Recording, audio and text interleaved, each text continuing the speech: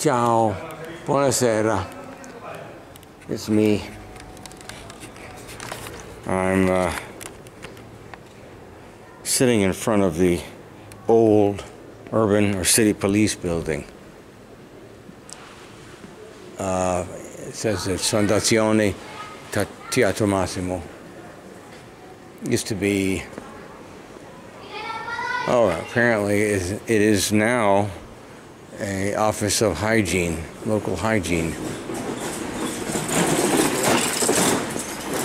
It's 9:15 p.m. here on our first day in Sicily.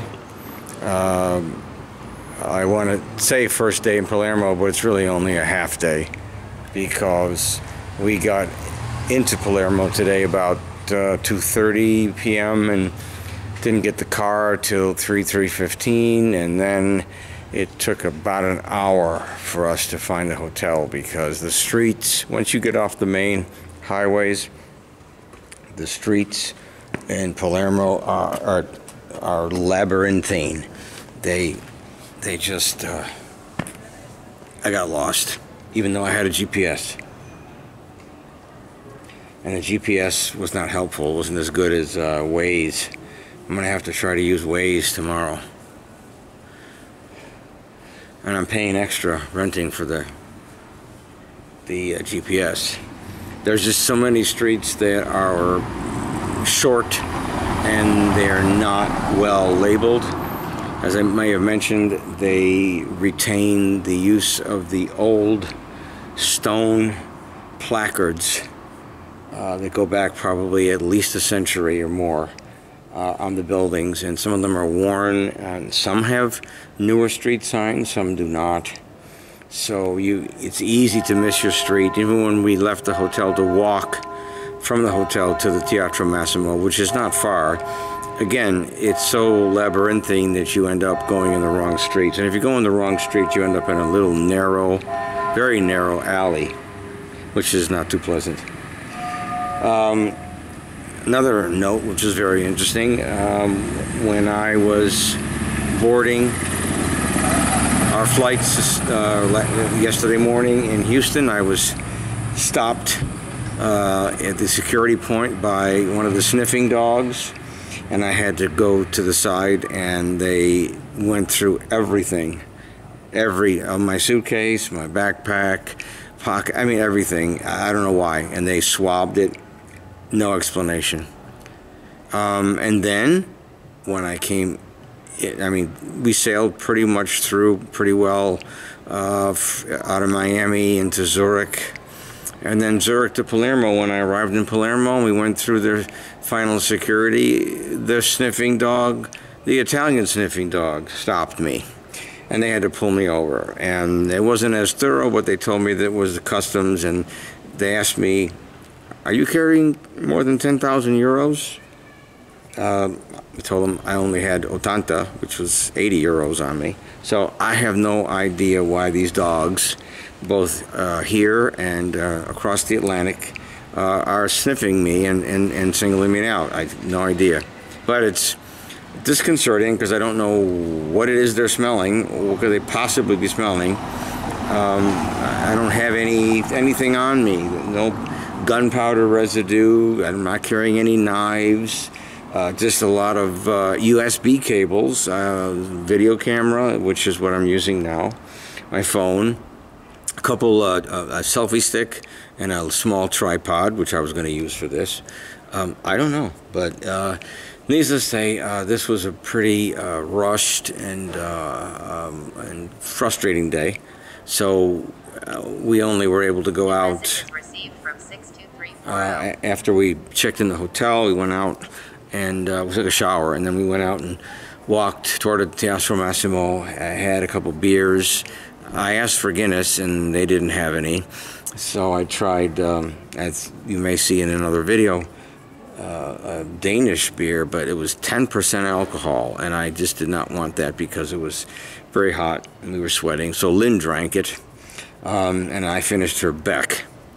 And then we went to a restaurant, pizzeria, where we ordered a calzone each. But the calzones, when you order them just for your I don't know if it'll be like this where you go, but when you order a calzone here in a pizzeria restaurant, the calzone is the size of a full pizza. They literally take a pizza and they fold it, and that's your calzone. So I mean, I was not in the mood, digestively or otherwise, to sit there and eat a whole pizza. Yeah, Palermo is a very busy, very old, and on the side streets, pretty dirty city, unless you go into the main piazza, where all of the historical buildings are. So we are supposed to get up tomorrow and have colazione by 8 to 10 o'clock, I think. And we have to check out by 10:30 because we would like to try to visit, I'd like to try to visit the Cappella Palatina in the Norman Palace, famous for the Byzantine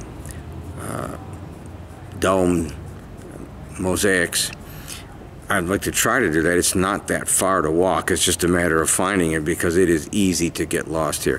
I asked for directions several times, and the people were very friendly. They helped out. One lady gave me her directions in Italian. I knew what she was saying.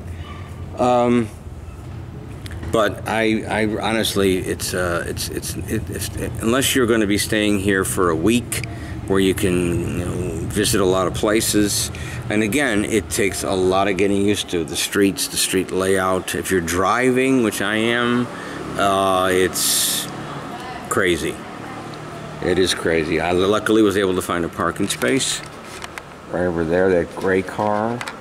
Luckily, I was able to park, which is good.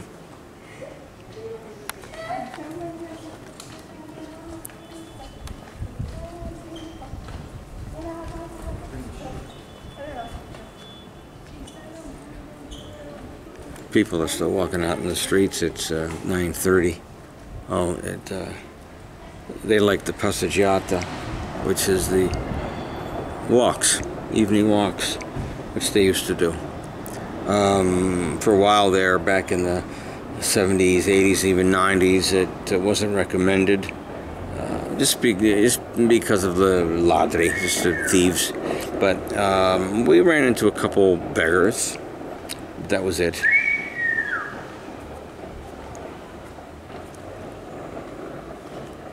I mean, there really isn't anything else to do here at night except the bistros, cafes, restaurants. I did not get a granita or an arancine, which is what I wanted to get today. Lynn had said she wanted to have a beer, and then she ended up having a wine at the pizzeria restaurant. And I was a little concerned about that because we have to walk back. And if I'm not walking with her, she's going to be stumbling. But anyway, we got back, so tomorrow we're going to try to see something in the morning here, and then we have to get back on the roads and find a way to get the hell out of Palermo. I don't know.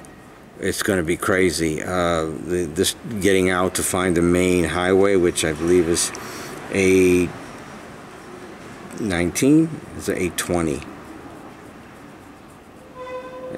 Or is it E90? I forget. It's one of the main ones where we're going to drive to Capodorlando, where we have our second hotel stay. But I'm telling you, doing this one night stay at hotels is really going to be getting old pretty quickly. So that was the first day.